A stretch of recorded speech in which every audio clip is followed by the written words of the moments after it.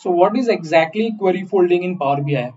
Let us try to understand this with the help of an example. Imagine that you have got a huge pile of clothes to wash. Now you can wash these clothes manually, but there is a problem. It will take a lot of time. Secondly, you will be exhausted, okay, to clean those clothes manually.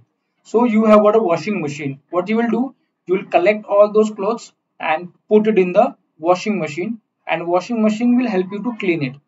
Now what happens is, with the help of washing machine, you were able to save your time. Secondly, you did not waste your energy for cleaning those clothes, right? So exactly in the similar manner, query folding works. So let me explain how it works in case of Power BI. You have got a data in Power BI. So you go to Power Query, you perform certain transformation operations, okay? So those transformations are performed in which language in Power Query? So those are performed in mQuery. So what happens is Power BI will collect those transformations which are in mQuery and convert these transformations to the source language. What is the source language? What is source? Source is basically, let's just say that the data I'm fetching from SQL. So what will happen?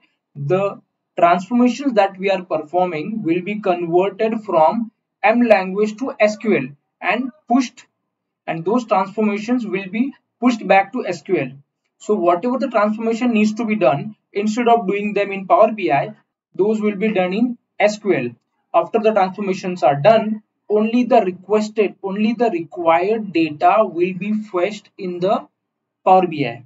So this is how query folding works in Power BI. Now let us see how to do this practically using Power BI. Okay. So now let us practically see how exactly query folding works. It's very easy. First of all, just click on this transform data button and go to the Power Query.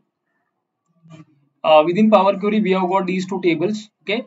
So what I will do, first of all, let's just say that I want to remove certain columns. So I will remove, let's say, this column, and apart from that, within the customers tables, let's just say that I want to separate these two names. So what I will do within these two tables, I will perform certain transformations, okay, and then I will show you how exactly query folding works. So let's just say that I want to perform the transformation here on this column, that I want to split the column based on the delimiter, that is space.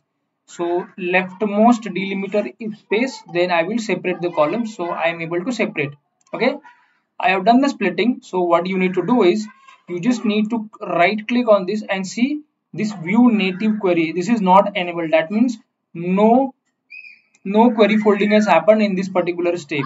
Now what I will do, I'll go to orders table, and this time around, within the order date, let's just say that I do not want certain dates, so I will unfilter. So I will deselect these dates, and then I'll click on the OK button. After I perform this step, I will right click on this filtered row step, and in this time, when we see that view native query is enabled, so I will click on this, and as we can see, this is the M language query. Okay, so what exactly happened in this case is that query folding happened for this particular step. And what exactly happened? This is the M language which gets converted to the SQL native language.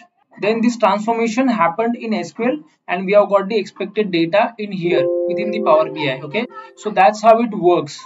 Now looking at this data, you may think that is it really worth it? Is it really helpful? Yes, it is helpful because this is a small data, but when you work in the real-time scenario, it will be a huge data. It will have millions of rows, right? So we cannot ask Power BI to perform transformation for the millions of rows, right? That would be a huge load on the Power BI and on the system, and it will stop working. So that's why, rather than Power BI doing it itself, it will push these operations back to SQL. SQL will perform the transformations and bring the data back to Power BI.